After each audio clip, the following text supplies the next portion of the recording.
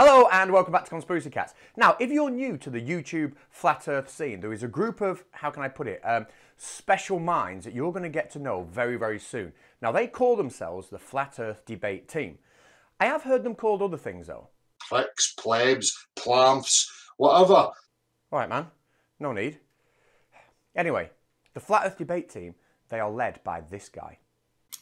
Hi, I'm Nathan Oakley. Now, this is Nathan Oakley, and actually, he started off on YouTube as quite a nice guy, but then one day, he had a haircut, and it turned him into a monster. Thanks for the advert. I really appreciate it when my bitches do work for me. And you know, the worst thing is, I don't think he even wanted a haircut. I think somebody came in the middle of the night and just chopped it off while he was sleeping. Because you didn't know anything about it, did you? As far as I was aware, the fringe had just gone. Yeah, it must have been really upsetting. Anyway, in today's episode, we are going to meet every single member of the Flat Earth Debate Team. We're going to learn a little bit about them. We're going to teach them some science, and then, just for the hell of it, they're going to star in their own production of the A-Team and sing us a song. So, shall we get started, big fella? Oh, yes, please. Then roll the intro. Welcome to the F-Team. Not so long ago, in a place pretty close to home, four, how can I put this kindly, unique minds decided to pretend to believe that the Earth was flat. So let's start with Nathan Oakley. Now, Nathan Oakley genuinely runs a daily Flat Earth debate show where he constantly asks people for money so he can prove that the Earth is flat. The problem is, he's got the scientific understanding of somebody who's about, how old? 13 and a half. No, Nathan, tell the truth, man. 3. Yeah, 3 is just about right, as evidenced by this. Excuse my ignorance. Is the moon between us and the sun? So I promise you I'm not making this up. This man genuinely asks his subscribers every day for money so he can disprove the heliocentric model. And he doesn't even know where the moon is in relation to the sun. Explain to me. I'm ignorant. Literally, I don't know. And it doesn't stop there. Not only can Nathan Oakley not understand basic scientific concepts, but also mathematical concepts as well, as demonstrated by the legendary clip where he didn't understand the difference between meters and kilometers. Let me demonstrate. Giganto, pal, how tall are you? 10,000 meters. Wow. How do you turn 10,000 meters into kilometers? Easy. Just divide 10,000 by 1,000. Yeah, 10,000 meters divided by 1,000 gives us 10 kilometers. It's not difficult, is it? Yes. But when this exact same mathematical problem was presented to Nathan Oakley, he was determined that he knew better. You do not divide meters to come out with kilometers. Now, if I was to pay Nathan Oakley a compliment, it would be that he has such amazing self-confidence that it totally overshadows any shame that a mere mortal would feel in being wrong as consistently as he is. Why would you divide a value that is given in meters to come up with something larger, i.e. kilo, meaning thousands? And the more wrong he gets, the more confident he sounds. Yeah, I ask you a third time, why would you divide a meter value when trying to come up with a larger value? Dividing something makes it smaller.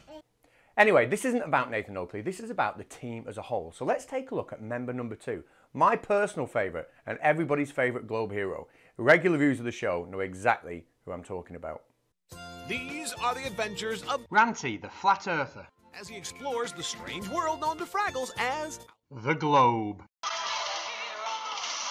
So while it appears that Nathan Oakley's problem is understanding basic children's maths and science, it appears that Ranty Flat Earth's problem is he can't stop filming things sailing over the horizon, proving curvature, while he's actually trying to prove flat Earth. It really makes me chuckle. Yeah, it is very funny. Let's take a look. Using my own observation of the Stena Hibernia as it made its way from Heysham to the Isle of Man, I will show you how to critically analyse what we are seeing, as opposed to simply believing that you are seeing it go over Earth curve. Now, I really upset Ranty Flat Earth when he made that video because I made the outstanding claim that he'd actually filmed the boat going over the horizon. Whereas Ranty's take on it is that the boat was disappearing from the bottom up due to a magic physics called compression that nobody understands, not even him, and that compression has something to do with something called the diffraction limit. Now, last week I was on a live hangout with a guy called JG Gonzalez. I've linked that in the description, it's a really good hangout. But Ranty Flat Earth was in the stream and he couldn't wait to get his teeth into me. Hello, my name's Ranty Flat Earth, and I'm just here to tell you that Conspiracy Cats is a lying, twisting misrepresent of the truth. Ranty, you were a little bit triggered when you wrote that, weren't you? Listen, mate, it's all right, I forgive you. Now, was it because I told you you didn't understand what diffraction was? Baldy, you're a dickhead, man. All right, Fred. Who asked you? My name is Dread. Anyway, Ranty wasn't for leaving me alone, so he decided to pester me on the stream to see if I could actually explain what I thought diffraction was. Go on, Conspiracy Cats. If you think you're so clever, why don't you explain what the diffraction limit is so I can tell you you're wrong? So this is what I said. Essentially, diffraction limit. When light passes through an aperture, we get a diffraction pattern. You know, the central disk of that we're going to call the Arwijns disk, and we have these areas of constructive and destructive interference around it. We get these, and light coming from any part of an object, not just the bottom, not just the top, but literally every single part of an object as it passes through the aperture is going to create one of those diffraction patterns.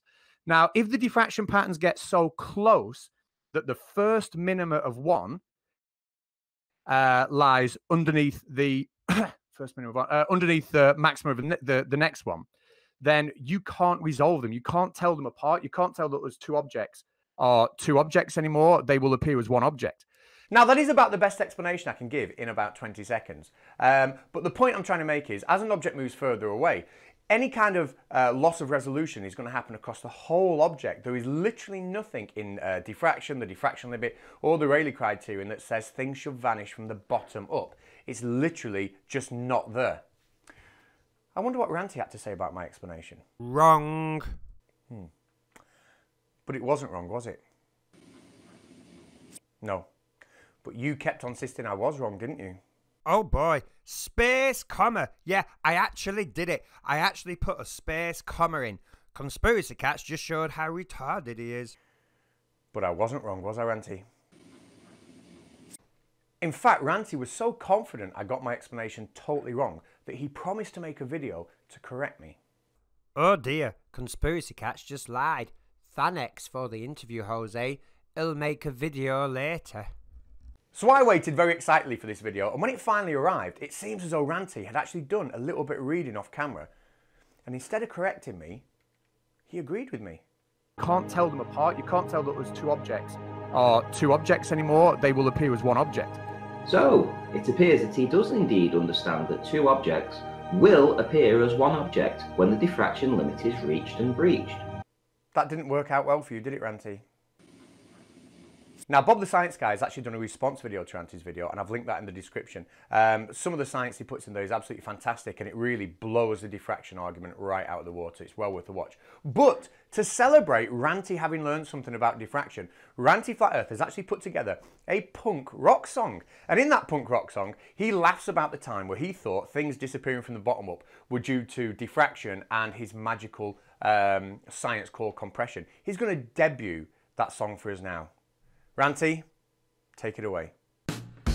I know what it looks like a boat sailing over the horizon. But that's just your eyes playing tricks with your mind.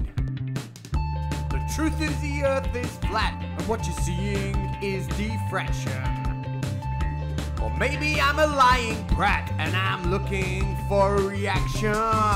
Compression, compression, compression, compression. Let's call it compression, baby. Compression, compression, compression, compression. Give me a number, I'll call you maybe. And I'll tell you about the flat earth, tell you about the flat earth, tell you about the flat earth.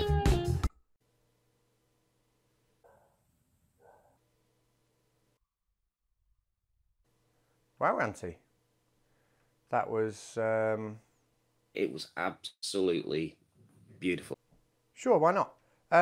Anyway, let's move on to the other two members of the group, starting with Arwyn. Now, Arwyn is a man of incredible scientific insight.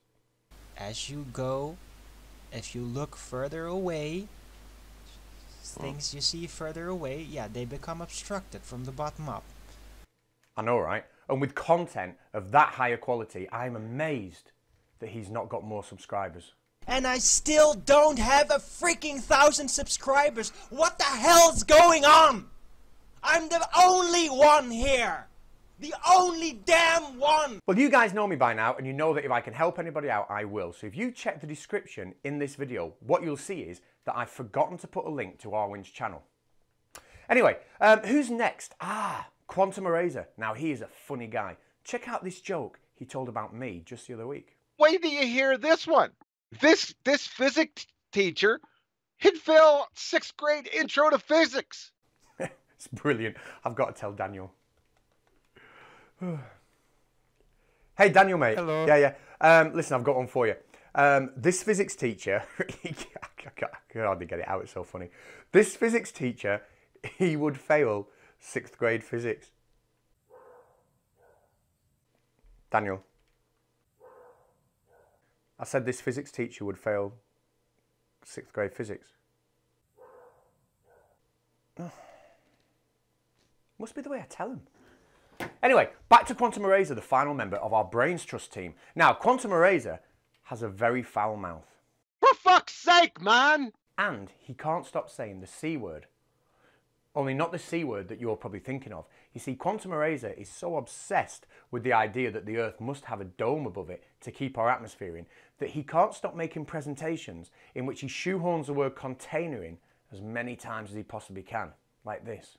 A gas is a sample of matter that conforms to the shape of a container in which it is held and acquires a uniform density inside the container, even in the presence of gravity, and regardless of the amount of substance in the container, if not confined to a container.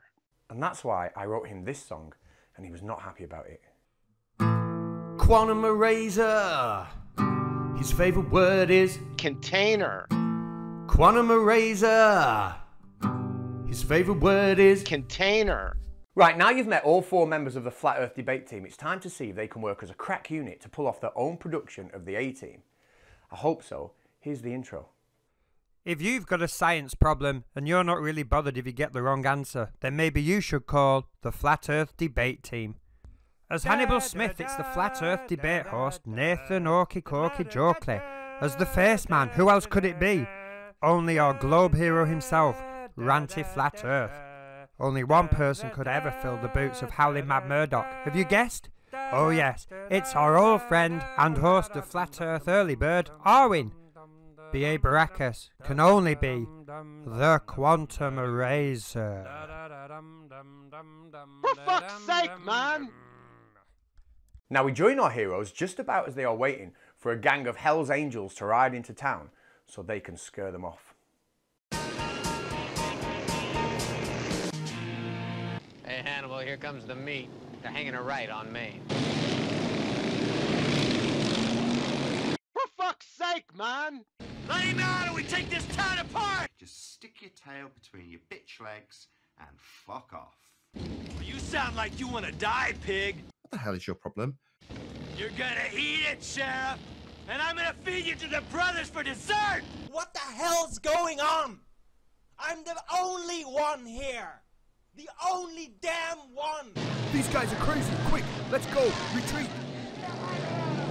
I really appreciate it when my bitches do work for me. Okay, so today's been a little bit different, just me being a bit silly, I think. But I'll be back with a more normal Conspiracy Cats video just in a day or two. Keep your eye on the Baldy Cats channel. I'm really trying to improve the quality of the videos that come out on the Baldy Cats channel. And they're a lot more like the old style Conspiracy Cats video as well. So if you prefer the old style, maybe subscribe to the Baldy Cats channel and you'll see a lot more like that on a much more regular basis. Hopefully starting tonight.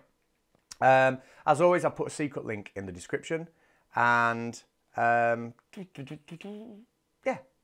I'll see you soon.